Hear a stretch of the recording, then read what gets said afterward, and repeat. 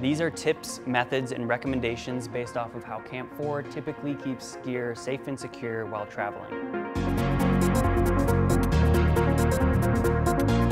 Hey, I'm Daniel. Welcome to Tech Tip Tuesday. Today we're going to talk about what bags we use, why they are special, and how we've developed a system that works between the bags. When shooting in a remote location, Camp 4 typically favors these f-stop bags. So this bag is the newest iteration of the Shin f-stop backpack. They're designed to be an adventure backpack. You have good padding, so it's comfortable to wear, and you can travel with these pretty far, just like as you would while you're backpacking or something like that. The way the bag opens is it actually opens the back of the bag, which is really cool. So you can just put all your gear, all of your beef jerky. There's a few attachments you can use. This bag, it can hold a camera, attach it to the front. This attaches like that. You can have a camera right here, ready to go. That's nice. The number one reason why Camp 4 favors these f-stop bags, they integrate these are called ICUs. This is an internal camera unit. These are great to organize all of your stuff in different sizes. These are essentially bags that go inside of other bags. Take one of these, put it inside of your bag. You can take it in your backpack, but you can also take it out and put it in different bags. You don't have to be grabbing all your gear out one by one, because it just have it ready to go. This is the Master ICU Cine. Lots of space. It's the biggest one they offer.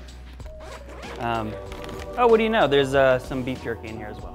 The great thing about this Master ICU Cine is you could put a fully built out red camera in here. Also, you could fit a large wildlife lens that is not gonna fit in something like this, but it'll definitely fit in one of these.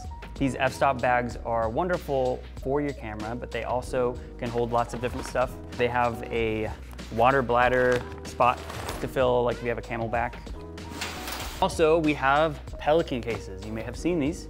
These are the best options for keeping your expensive equipment secure. We store a lot of our gear in these cases, but we typically put the cameras, lenses into our f-stop bags when we're traveling, just because it's just easier to manage that way. We're not carrying a lot of these suitcases or rolling, through dirt with them.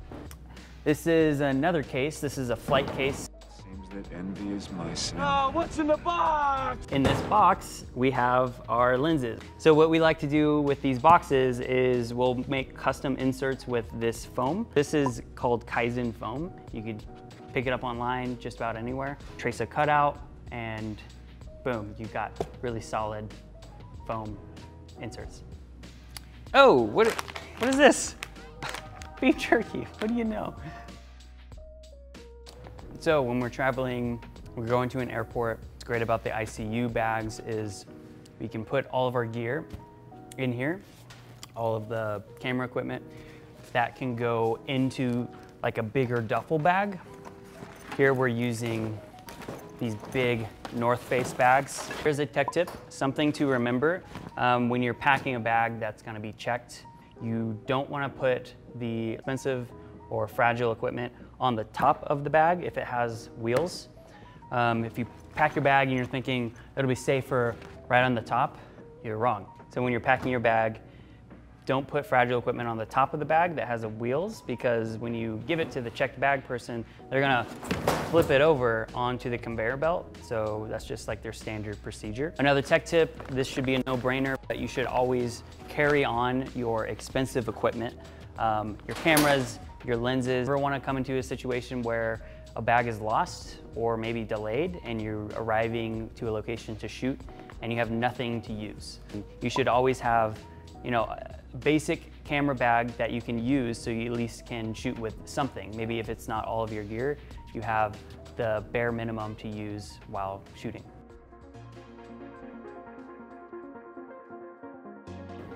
Thanks again for watching, guys. I hope you learned something about traveling and keeping your gear safe. Like that like button, comment, give us some questions and some feedback in the comment section. And yeah.